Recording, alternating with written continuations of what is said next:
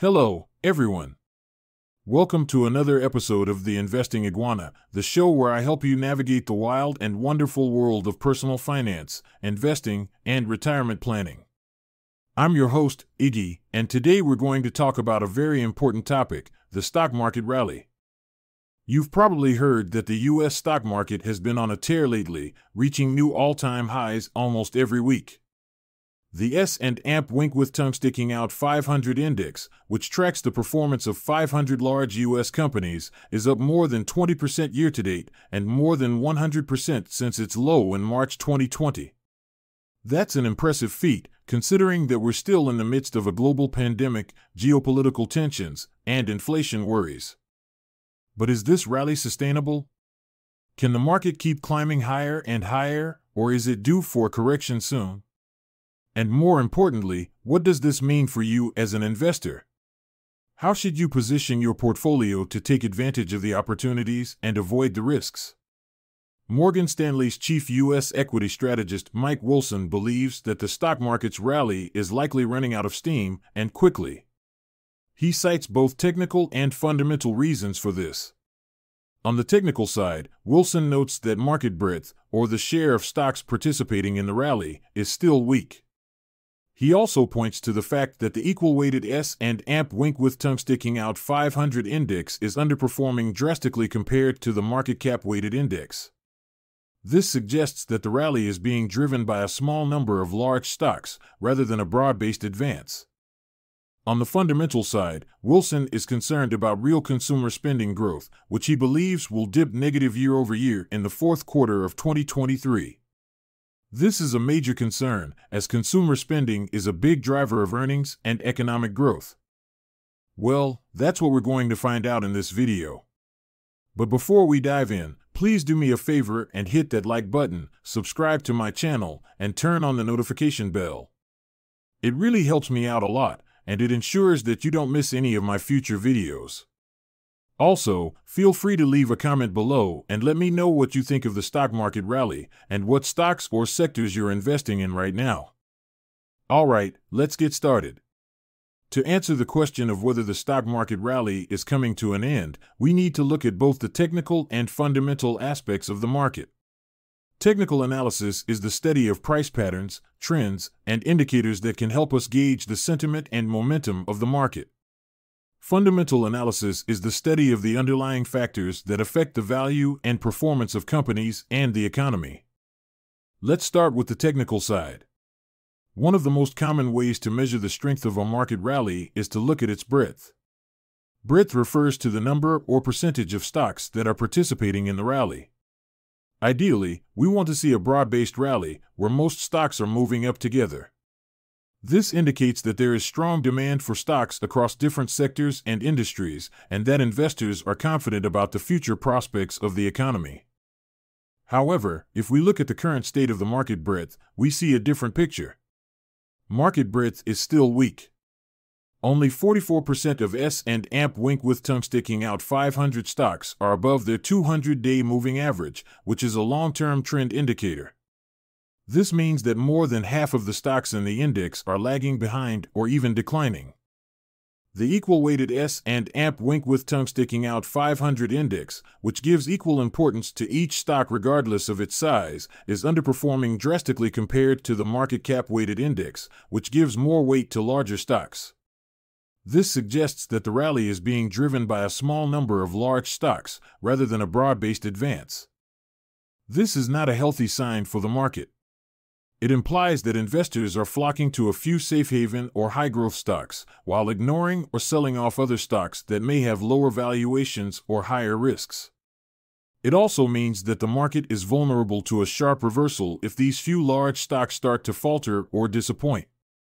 Now let's turn to the fundamental side. Fundamental analysis looks at the factors that affect the earnings and growth potential of companies and the economy. These include things like consumer spending, corporate profits, interest rates, inflation, government policies, etc. One of the most important drivers of earnings and economic growth is consumer spending. Consumer spending accounts for about 70% of U.S. GDP, and it reflects how confident and willing consumers are to spend their money on goods and services. Consumer spending also has a ripple effect on other sectors of the economy, such as manufacturing, transportation, retailing, etc. However, consumer spending growth is likely to slow down significantly in the coming months. He believes that real consumer spending growth, which adjusts for inflation effects, will dip negative year-over-year in the fourth quarter of 2023. This would be a major drag on earnings and economic growth. Why does he think so? Well, there are several reasons for this pessimistic outlook. First, he cites the fading impact of fiscal stimulus, which boosted consumer spending earlier this year with direct payments and enhanced unemployment benefits. Second, he cites the rising inflation, which erodes consumers' purchasing power and reduces their real income. Third, he cites the Delta variant of COVID-19, which poses a threat to public health and economic activity, especially in areas with low vaccination rates. All these factors combined could dampen consumer confidence and spending, and lead to a slowdown or even a contraction in the economy. This would also hurt corporate profits and stock prices, especially for those companies that rely heavily on consumer demand. So, what does all this mean for you as an investor? How should you prepare for the possible end of the stock market rally? Well, Wilson has some suggestions for that as well. He recommends that investors turn to defensive growth stocks as well as industrials and energy sector stocks. He believes that these sectors will outperform in a late-cycle environment.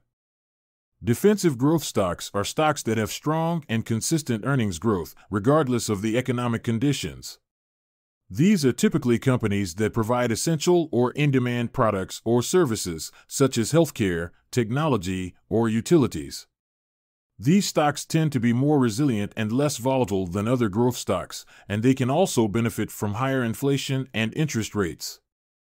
Industrials and energy sector stocks are stocks that are sensitive to the business cycle and the global economy. These are typically companies that produce or transport goods, such as machinery, equipment, materials, or oil and gas.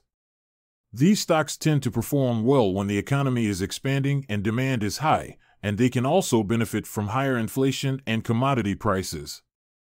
Wilson thinks that these sectors will offer better returns and lower risks than the broader market in the near future. He argues that defensive growth stocks will provide steady growth and protection against a slowdown, while industrials and energy sector stocks will provide cyclical exposure and inflation hedge. Of course, these are not the only sectors or strategies that you can consider. There are many other factors that can affect the performance of different stocks and sectors, such as valuation, quality, momentum, dividend yield, etc. You should always do your own research and analysis before making any investment decisions. I found some possible defensive growth stocks on the Singapore Stock Exchange that you may want to consider investing in. These are stocks that have strong and consistent earnings growth, regardless of the economic conditions.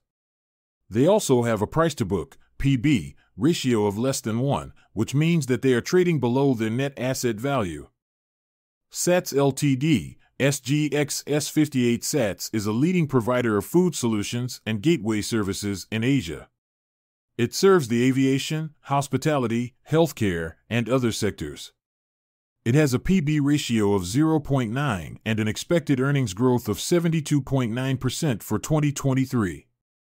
It also pays a dividend yield of 0%.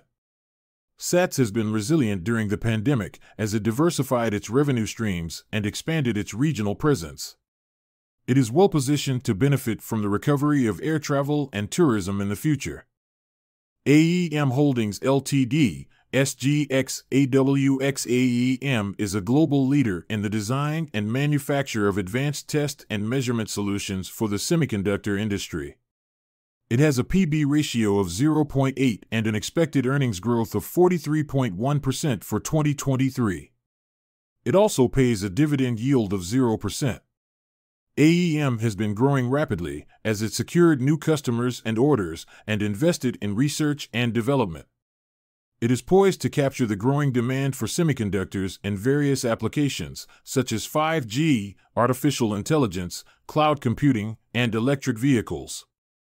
Jardine Matheson Holdings Ltd., SGX J36. Jardine Matheson is a diversified conglomerate with interests in various sectors, such as property, retail, automotive, engineering, construction, insurance, and hospitality. It has a P/B ratio of 0.6 and an expected earnings growth of 34.7% for 2023. It also pays a dividend yield of 4.6%. Jardine Matheson has a long history and a strong reputation in Asia. It has been adapting to the changing market conditions and consumer preferences and pursuing strategic initiatives to enhance its value and growth. These are just some of the defensive growth stocks that you can find on the Singapore Stock Exchange. Of course, you should always do your own due diligence and research before making any investment decisions. You should also consider your risk appetite, investment objectives, time horizon, and portfolio diversification. That's all for today's episode of the Investing Iguana. I hope you enjoyed it and learned something new. If you did, please give this video a thumbs up, share it with your friends and family, and subscribe to my channel for more videos like this. And don't forget to leave a comment below and let me know what you think of the stock market rally and what stocks or sectors you're investing in right now. Thank you so much for watching, and I'll see you next time on the Investing Iguana. Until then, stay safe, stay smart, and stay invested.